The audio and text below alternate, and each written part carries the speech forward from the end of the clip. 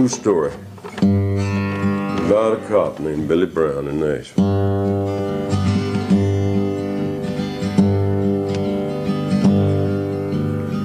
Billy Brown spent 7 years with the Tennessee police. Then he'd moonlight in his garage in all that grime and grease.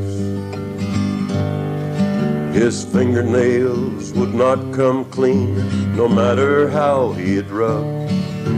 But Alice Brown never once complained about the ring around the tub.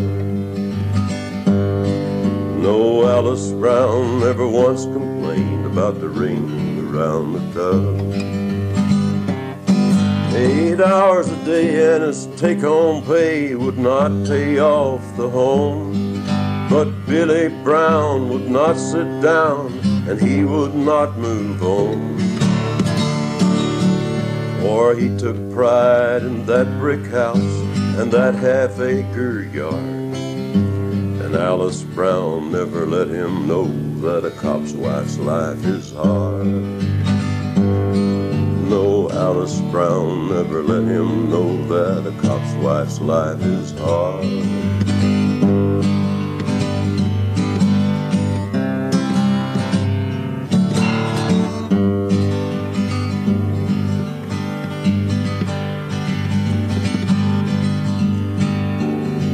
Alice had a call one night that Billy had been shot. She rushed into intensive care, though they said that she could not. She stayed beside his bed 9 days, then she knew that he had pulled through. He gave a weakened smile and said, "Alice, thanks to God and you." He gave a weakened smile and said, "Alice, thanks to God and you." Now he wears his uniform and badge and he does his job again. And just yesterday he booked the man that tried to do him in. 8 hours a day and his take-home pay still won't pay off the home. But Billy Brown will not sit down and he will not move on. For he takes pride in that brick house and that half-acre yard.